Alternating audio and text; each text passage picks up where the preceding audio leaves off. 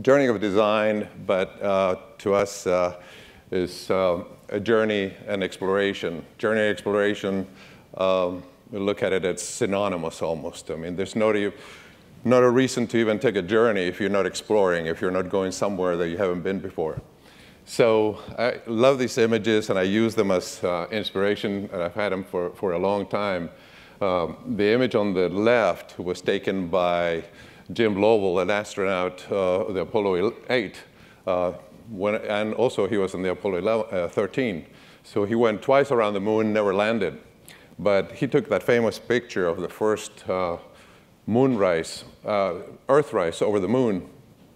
And a couple of months, I had the privilege of having dinner with him a couple of months ago, and he extended his arm, and his thumb was covering the Earth. And at that time, he realized that everything he knew, everybody he knew, fitted under his thumb, and realized that paradise was Earth.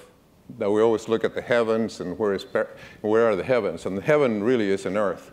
You know how precious this sphere is. This is what Deva just went through, those incredible images of the Earth. And he remains today, actually, as the man that has been the furthest away from the Earth. He has been the most distant away on this high orbit around the moon, away from Earth. So, and we haven't gone back since. The picture on the right, the photograph on the right, is a great work from one of our greatest artists, American artist, or George O'Keeffe. You know, to me, it's the piece of artwork that serves as kind of this yearning that we have as humans, no matter if it's technical or artistic, of exploring, of really going to space or looking at the heavens. A little bit about our background and my background of how I started my journey in designing for space. I grew up in Argentina, and when I was about 12 years old, I realized that I had to go explore the world. My bedroom was the library of the house, and I had National Geographic, and kind of focused me on the outer planet. And I landed in Houston, Texas, about a month before the landing on the moon. I came in a cargo ship, and I was living 30 miles away from the NASA Johnson Space Center. During about 3 years or so, I traveled to the JSC many, many times, fascinated by this whole thing about space and figuring out a way how an architect could possibly work in this program. And many doors were shut until one opened when I got to do my undergraduate thesis and design this lunar base, at that time a grandiose project to have about 200 people on the moon. We haven't had it yet. But at that time, I had the privilege of working with Bucky Fuller. Bucky actually helped me understand the pressures that these buildings were going to have. The great change on the moon is that you don't have the gravity and actually the atmosphere. I had the privilege of working on the space station. I spent more than a decade working on the space station design, and that took me to looking at humans living in extreme environments, whether here on Earth, and particularly the Antarctic base. We actually won a competition with a group of students of mine for the master plan and design of the South Pole Station, and it took us there really to test some of the things that we were designing. And we also fly with Deva a lot on this Vomit Comet, this fantastic plate. You see us flying away, and I do experiments for her, and she actually really tries to get me as sick as possible.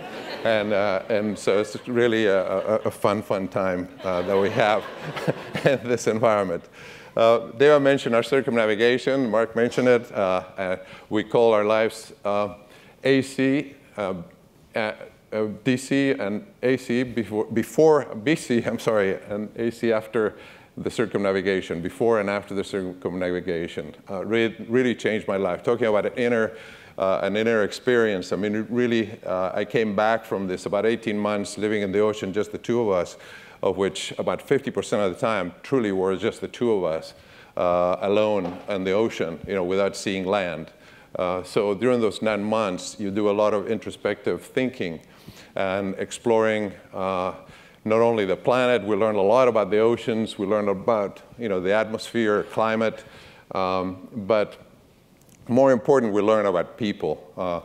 Very much like the trip around the country on the Winnebago, we went around the world in this boat, and really it's about people. And we did a teaching mission where we were the global ambassadors of NASA at the time, and we contacted a lot of students, young students around the planet, to teach them about exploration, about space.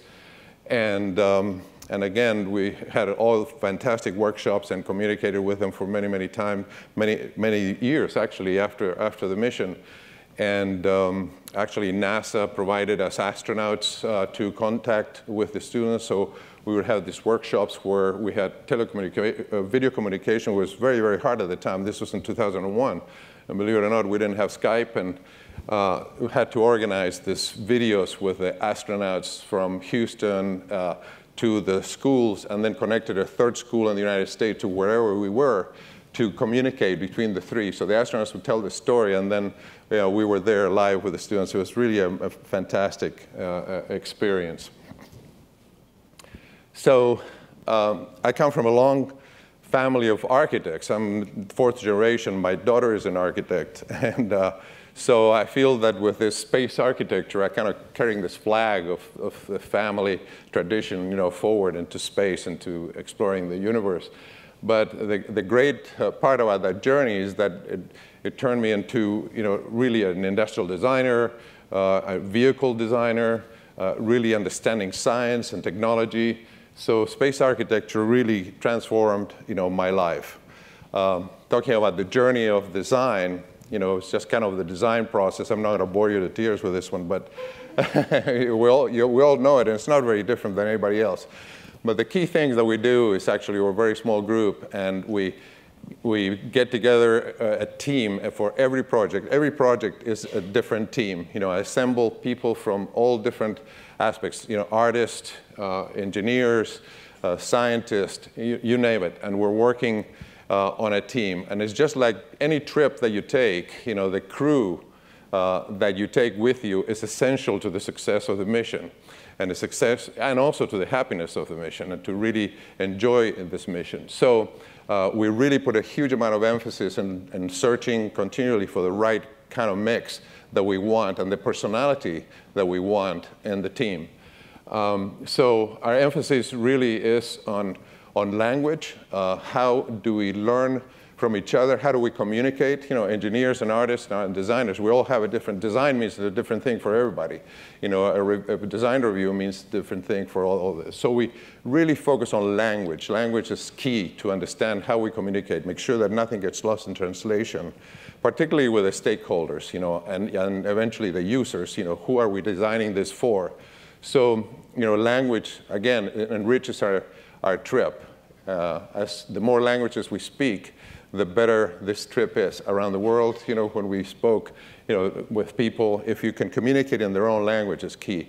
So these are the elements of design that we take care to do in the initial steps of the design process, as well as looking at then this very creative moment, which could last about a week, where we lock ourselves, this team, in a room and actually fill the room, with these stickies and ideas and sketches and poems and words. And we always go back to kind of that mission control throughout the project to make sure that we don't leave anything behind. Anyway, after that, it sort of becomes kind of the normal kind of design process, but eventually it's the time to do prototypes and 3D modeling and so on, and we work one-on-one. We love to work on one-on-one. So when I work on the space station, actually in the studio, we had a full-scale mock-up of the habitation module of the space station, which was about as long as this stage and about 12 feet in diameter. So we had a hangar where we actually lived and constantly manipulated the design to make sure that every square inch was being used in the right way. So I spent about more than 10 years working on the habitation aspects of the space station. This is flying about 300 miles above the Earth. The space station is our greatest laboratory that we've done as humans. As Deva mentioned, this is international. The great thing about when we started designing this is that we had the experience of Skylab, the first American space station that flew in the early 1970s. And I had the pleasure to work with some of the astronauts, particularly Jerry Carr, a commander of the third mission, spent 90 days in orbit. And he was a design critic. He really got into the design and what are all the mistakes that were done and how can we improve this. So he's worked with us in many, many of these projects to make sure that we don't make at least the same mistakes over and over again. So, going back in history is absolutely critical for the success of design. In many cases, it's impossible because in some of the missions, like going to Mars, we don't really know what it is to live on Mars. So Deva spoke and showed those fantastic videos of people eating. So I had the pleasure of, again, designing the galley for the space station, how people eat, how do we store food? How do we consume it? How do we prepare it? And particularly the table. The table loses all meaning in space. When you have this gravity, so Kelly making his taco, just floating in space. So, we kind of disassembled the whole idea of the table and actually came up with this idea of having trays. That trays make the table, and actually it allows you to, to eat in a community, or you can just take the tray and eat by yourself in a different module. But the issue with the tray is that also things fly around, as you saw on the video. So we looked at just the ways to restrain things on the tray to make sure things are not floating around and you don't lose your lunch or ends up behind a computer somewhere. So we spent a lot of time designing colors. We did studies of color and the psychological issues of colors and so on, but NASA really didn't pay much attention to it. So this is what we got. At the end of the game, it's really a very cluttered environment. Just changed my whole view. Not too long ago, we were in India, and the Indian environment is incredibly cluttered. And I'm more a minimalist kind of designer. I think everything should be in its place and in order. But I realized that if we're going to spend 3 years going to Mars, maybe clutter is good because every day is different, things are moving around, and so I'm kind of changing my views on what is it that we need to stay and survive for long periods of time in space. This is the design for the sleeping quarters. Spent a lot of time working on this, actually. This is the private space of the space station. This is your home. This is where you can actually close the door and leave the rest of the crew behind, your worries behind. It's a place that you might be communicating with people at home. We spent a lot of time designing the sleeping bag, which actually turned into a garment. We talked about cutting the slits so you actually are working while you're hanging on the wall. This is kind of a glorified telephone booth. Many of you don't even know what that is. But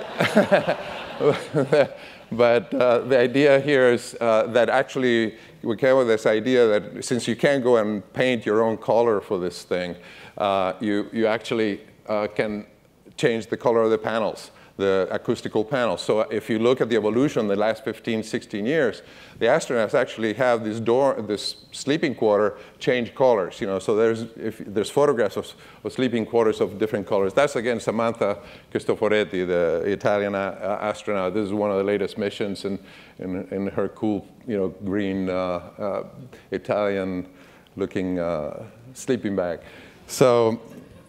We looked at acoustics, and it's a tremendous amount of work, and working with scientists and psychologists, to really try to understand, what are the effects of all of these things in astronauts. But astronauts are very particular, so they can put up with a lot of things that we mere humans can't. So these are the next steps. I mean, really, we're going back to the moon, if nothing else, to really experiment, to really learn about how we're going to live on Mars, how are we going to explore Mars. This is the project that took me, in my kind of new career into space. This was my thesis that ended up at the Air and Space Museum and the Smithsonian, and really gave me a great boost to continue with this and this commitment to the vertical migration of man. But we don't know much about this. On the moon, we have 12 astronauts that touched the moon and never lived there, really went there for a very, very short time. So it's an environment that is new to us. We need to explore it. We need to learn with this.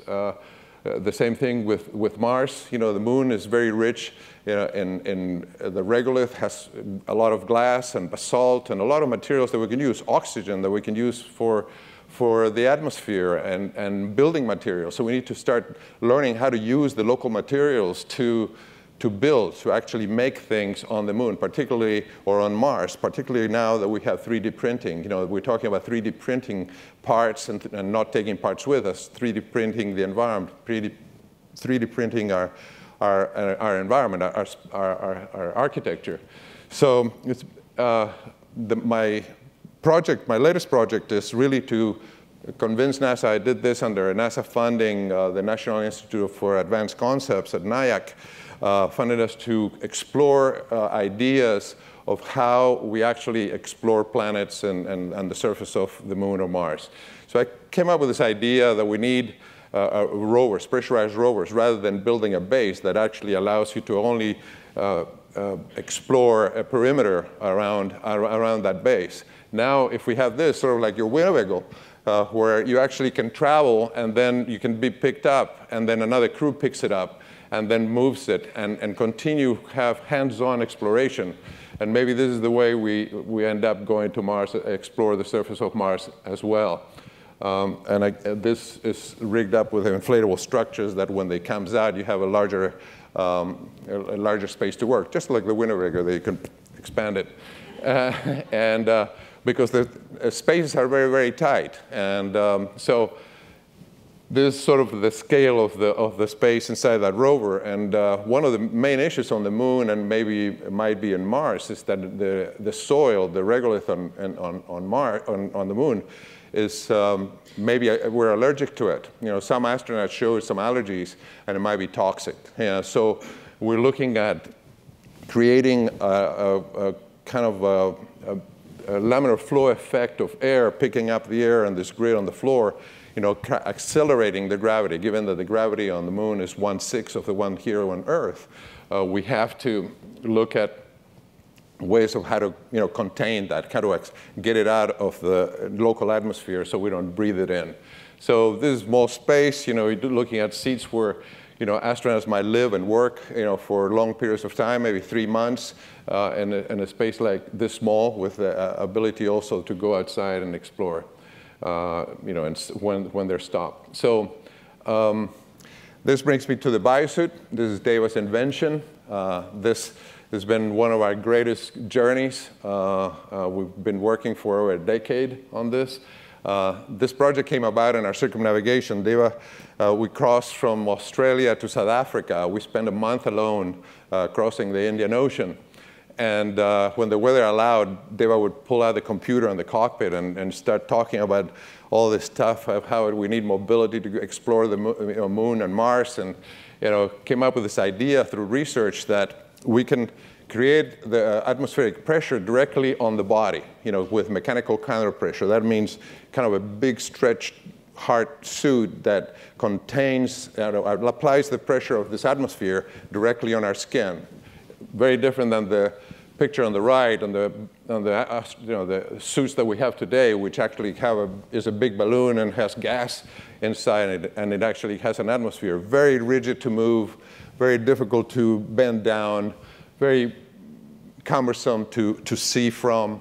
So very hard to explore on this thing. So Deva's dream, and I've been the designer on this, is always pushing us to make this thinner and stronger, and make it a true second skin, almost invisible, but actually keeping the the atmospheric pressure in every square millimeter of the body. Not an easy challenge, but we've been working at it. And lately, we've been working on the helmet, actually, of this thing, of how it attaches to the suit.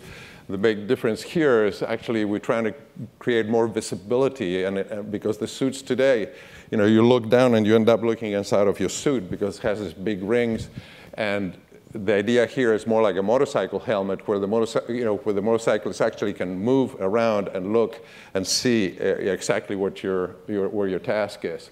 So we're looking at ways of connecting it and creating devices and mechanisms to do that. So we're working on that. And last but not least, this is a project that we just got the second phase of it. We started working with Deva, and now she cannot work on this project given her position at NASA.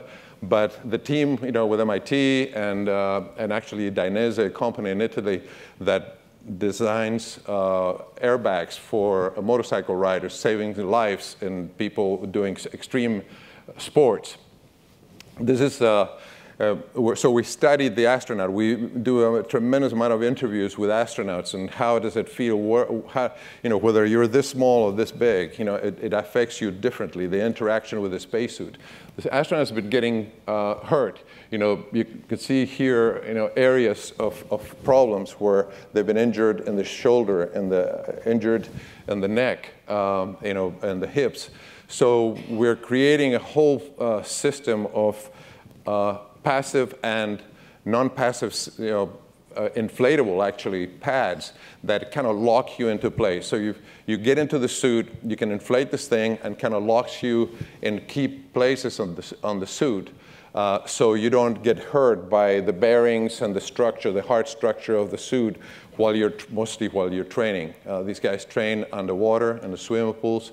And actually doing zero gravity maneuvers. So basically, you might be upside down, but with gravity. So we're trying to eliminate this by creating this very active, inflatable, smart system. So we're in the middle of this, and it's really been, a really fascinating journey to work on that. So anyway, just to conclude, really, the journey of design, that's one of the journeys that I take, they have taken in my life, but it really is about the crew, the team members. Who do you hang out with? Who are the people that you're going to exchange ideas? The creative minds that you put around the table where you're trying to come up with new solutions, and then where no ideas are bad ideas when you start this thing, and never forget about them, because it's like this biosuit that it could have. Many people at the beginning said you can't do it, and now we're accomplishing it. So, really that perseverance, that commitment to design is absolutely critical.